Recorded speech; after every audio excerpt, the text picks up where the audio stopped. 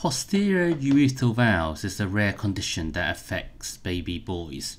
They are born with a blockage in the urethra, the tube coming out of the bladder. This causes damage to the structures behind the blockage.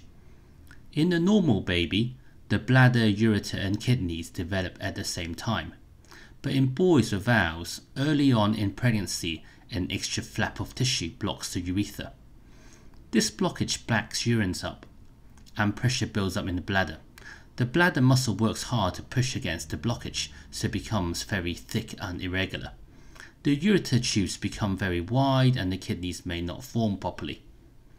The blockage causes urine to dribble out with a weak stream. This may be the first thing noticed about a baby with valves. In the wound, the blockage means the baby wheezes less. The amniotic fluid surrounding the baby is mainly fetal urine. If there's less urine, there can be less amniotic fluid.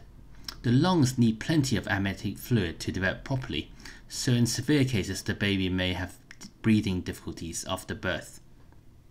After birth, urine backs up. It's important to relieve the blockage, otherwise waste products build up. At first this is by using a catheter tube into the bladder, and later on with surgery to remove the flap of tissue. So what are the long-term problems of having valves after the valves are unblocked? Well, it depends on how much damage has occurred before the baby was born. Some babies have no problems at all with the kidneys and ureter tubes being made normally. Others will always have dilated kidneys or tubes, but they work normally. Having dilated tubes and thickened bladder makes the baby prone to urine infections, as there's always stagnant urine in the system. Vesicoureteric reflux means there's backflow of urine back to the kidneys when the baby wheezes. This is quite common with valves and again increases the chance of urine infections. Lastly, sometimes the kidneys can be quite abnormal and don't function properly, especially if both kidneys are affected.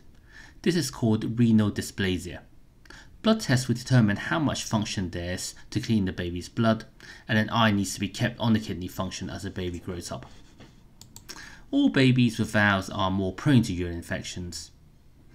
This has been a brief overview of posterior urethral valves. All children are different, so please speak to the kidney and urology team for specific details.